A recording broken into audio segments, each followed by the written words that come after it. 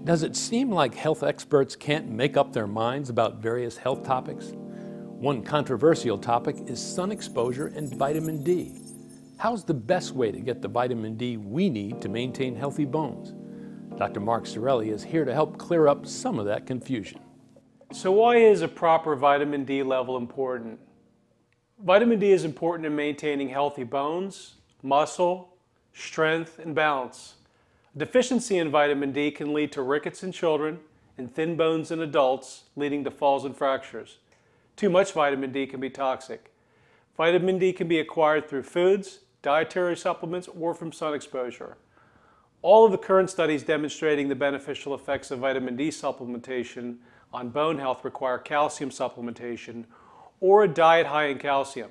Sun exposure alone only provides vitamin D, not calcium. Thus, dietary vitamin supplementation is superior to sunshine. An argument by the tanning salon industry is that sun exposure provides improved health of the body to make necessary levels of vitamin D. Even some people in the healthcare industry are discouraging the use of regular sunscreen application, especially in the aging population, to reduce the likelihood of developing vitamin D deficiency or osteoporosis. I'd like to put an end to all of this nonsense. 1 in 3 fair-skinned or Caucasian-skinned people will develop skin cancer in their lifetime. Regular sunscreen use has been scientifically shown to reduce one's likelihood of the 2 most common forms of skin cancer and reduce photoaging, which contributes to our aging appearance.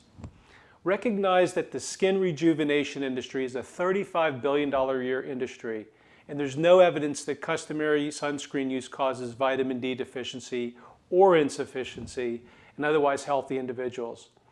Most fair-skinned individuals can maximize their natural vitamin D synthesis from sunlight exposure within 5 minutes without sunscreen use or within 20 minutes using a sunscreen. Additional exposures beyond this will simply lead to damage without any other beneficial effects. Here are a few helpful tips to remember in maintaining adequate blood levels of vitamin D. 1. 2 8-ounce glasses of fortified milk or orange juice a day. 2.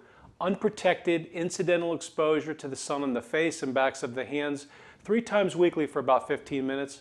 Or 3, the best method, a daily vitamin D supplement containing at least 1,000 to 2,000 international units and calcium. Well, vitamin D is one of those things that I think may be very important for people, and I'm not sure that I didn't learn something from that about the sun. And here with me is Dr. Mark Seraly. Mark, tell us about vitamin D and what we know today. Well, as you know, Kevin, vitamin D is important. It leads to healthy bones. There's also some new evidence that suggests that adequate levels of vitamin D are important for the immune system. Some people are under the false belief that they have to go outside and get sunlight to get adequate levels of vitamin D, when in fact one can simply get it from a multivitamin, at least one that has 1,000 to 2,000 units of vitamin D3 in it, and importantly calcium as well, because even the vitamin D that's made in the skin doesn't necessarily get utilized properly if adequate amounts of calcium aren't taken with it. Should people get their vitamin D levels measured? It always depends. So typically for a young healthy person that has an adequate diet and is drinking milk or fortified orange juice and taking a multivitamin, probably the answer is no.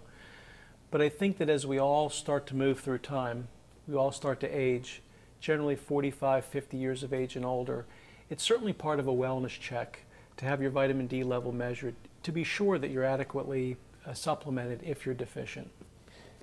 If a little bit is good, is a lot better, or is it toxic if you take too much potentially? Well, vitamin D is one of those vitamins that can build up levels and sometimes can be toxic, and too much vitamin D can sometimes even lead to kidney stones under the right circumstances. Good information. Thank you very much, Dr. Seraly. You're welcome. If you'd like to learn more and get more information, visit www.dermatologistoncall.com. Or while you wait, pick up one of the tablets in the office and touch the Dermatologist on Call button, and you can learn more right now. You are watching Smarter Lifestyle Network.